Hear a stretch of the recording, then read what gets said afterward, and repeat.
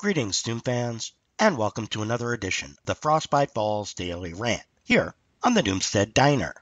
Regular Diner readers know that a couple of Sundays back I published the Human Extinction Survey. They also know that it produced yet another little spat between the Diner and Nature Bat's Last, Guy McPherson's blog. Now, let's start with why I published this survey in the first place.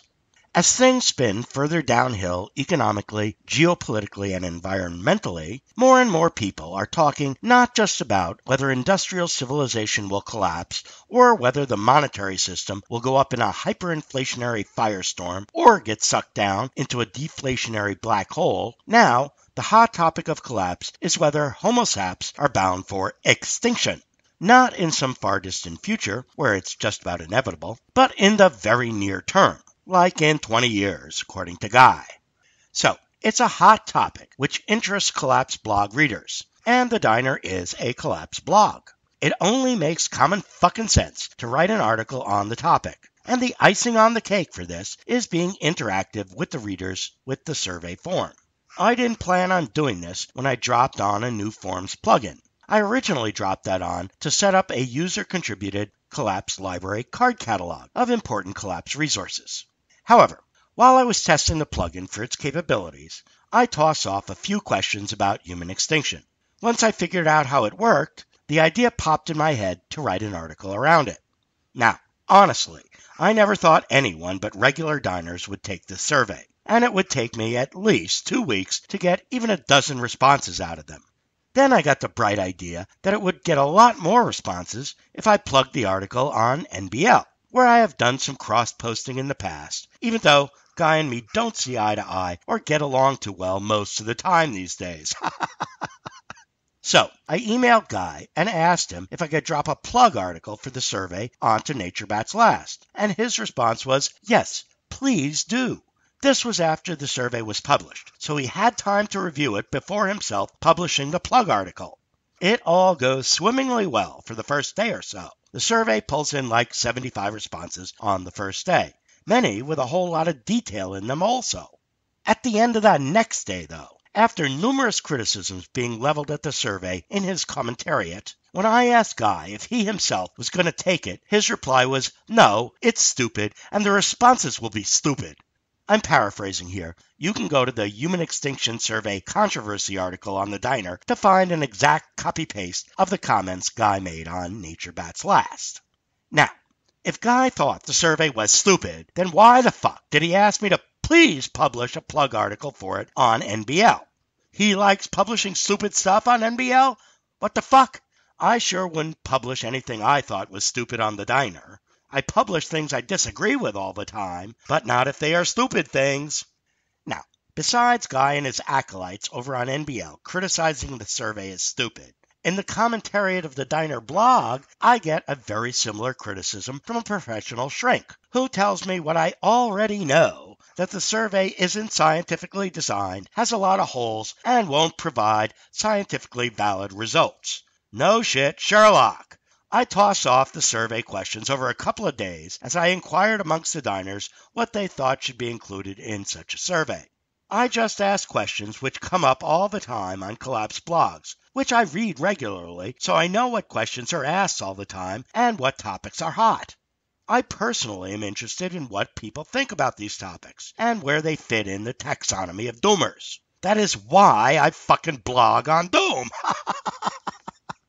You gotta have a fucking PhD and make your goddamn survey meet the criteria of the Journal of Psychology to jack it on the net and see what collapsenic attitudes are? What the fuck? It's not like there aren't any PhDs chatting this up either. Hugo has that sheepskin, and so does George. Everybody has to have a fucking doctorate in order to drop on an internet survey or express an opinion? What the fuck? None of these folks know near as much about data collection and analysis as Doomer's report does. It's how he makes his fucking living. Besides that, many if not most of the people writing on Collapse don't have the big kahuna sheepskin. I'm pretty sure Dimitri is not a PhD. Gail Tverberg is not a PhD. Jim Kunstler doesn't have doctor in front of his name. And I bet you dollars to donuts, none of the Tyler Durdens are PhDs either.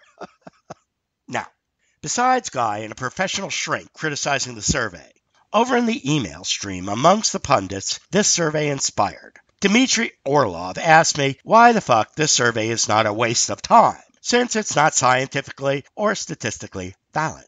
If you thought the survey was a waste of time, Dmitry, then why the fuck did you waste your time taking it?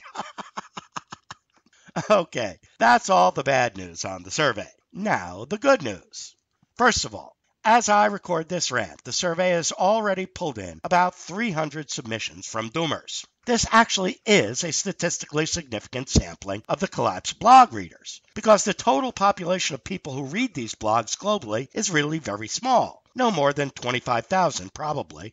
Second, Doomer support, also known as the database cavalry from California, who does the back-end tweaking of the diner for me if it's beyond my tech abilities, finds this collection of data very interesting, and he will run a meta-analysis of it to get a better handle on terminology, keywords, and so forth. This is the kind of thing Google does with ads, so they end up tailored to what you read on the web. It has great value in SEO, or search engine optimization, which is his business. Third, the email stream it inspired amongst the pundits already inspired two blogs, one by Hugo Bardi and another by Albert Bates, and I have permission from most of the participants of that email stream to go ahead and publish their responses. Not Dmitry, of course, though. Fourth, the data so far collected is copious already and can fill many, many pages of blogs. Compared to the typical commentariat of any blog, it's much better organized, so even if it's not scientifically valid, you'll get a much better idea of the attitudes out there in the collapsed blogosphere and how they are distributed than you would just by reading blog commentaries. Very worthwhile, not a waste of time at all, in my humble opinion. As far as my own opinions on near-term human extinction go, it's not out of the realm of possibility. But on the super short timeline of 15 years by 2030 that Guy promotes, it's highly unlikely. Habitat everywhere will not be destroyed that fast, even if his clathrate gun has been fired. Temperature ranges that Homo Saps and their plants and animals can survive at will not be exceeded everywhere on the planet that fast. Far as nuke meltdowns and more Fukushimas are concerned, well, everyone living within a 100-mile radius of Fukushima Daiichi 1 and 2 isn't dead yet. I suspect there will be some hotspots around where Homo Saps cannot survive. But for the most part, what you will see is increases in cancer rates, higher child mortality rates, and so forth. This won't kill off everyone on a 20-year timeline. Not to say there won't be an enormous die-off of population inside this period of time. That's way more possible, even perhaps likely. Still, to say that every last Homo sap will be dead inside 20 years is an extreme viewpoint. For Homo sap to be truly extinct, you cannot have any of the species still walking the earth anywhere. The further out you go on the timeline, the more possible extinction is. As the tagline on Zero Hedge goes, on a long enough timeline, the survival rate for everyone drops to 0. Extinction of Homo sap, in the corporeal sense of the word, is guaranteed at some point on the timeline. You gotta just make your best wild-ass guess on how far out that will be.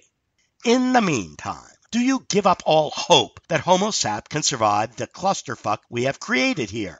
I don't think so, because living without hope is an extremely depressing way to live. If anyone has a right to be without hope, I do. I'm nearly a quadriplegic now. I'm not going to live very long here, I don't suspect, but I still hope I do, and try to keep going another day. Every day you live is a struggle for survival. And why struggle for that if you are hopeless? Is there a reason to hope that Homo sap as a species can survive a while longer? Yes, I think there is. Insofar as we know, Homo sap is the only sentient being in the entire universe capable of comprehending its vast complexity and vast beauty.